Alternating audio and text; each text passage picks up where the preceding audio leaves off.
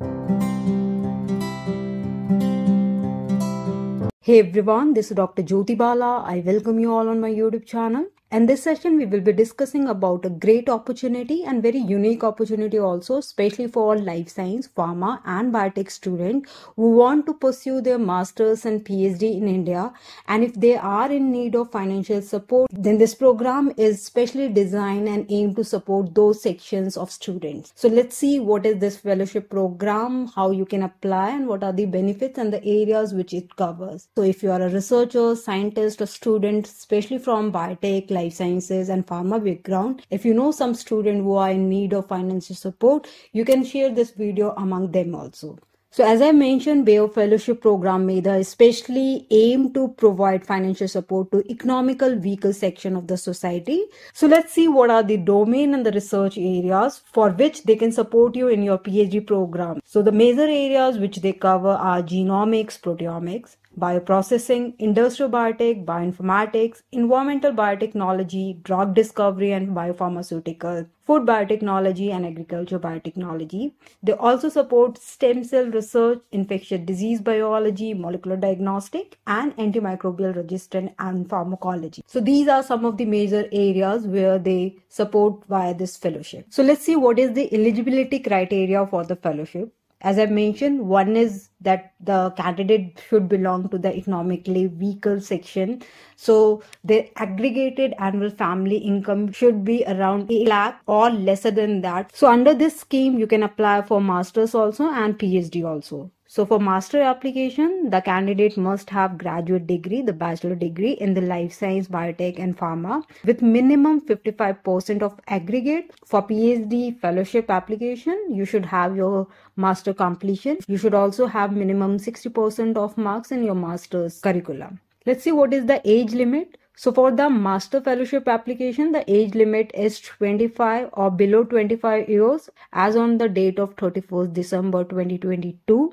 And for PhD application, he or she must be 30 or below 30 years. And the candidate should not be availing any other fellowship at the time of application. The candidate must be enrolled for full-time PhD or master program at any institute, university or research lab which is recognized from AICTE, UGC or CSIR. So let's see what is the duration of this fellowship. So via this BAYER's Fellowship MEDHA program, the duration of master support is for 2 years and for PhD it is up to 3 years.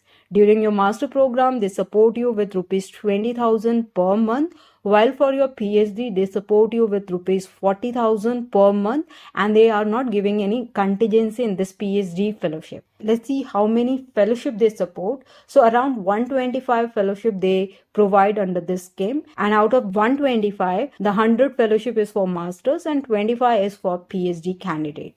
So once you start availing this fellowship either for masters and PhD, during your masters and PhD curriculum, your progress and performance will be evaluated by your mentor, supervisor, and also with the external doctoral research committee.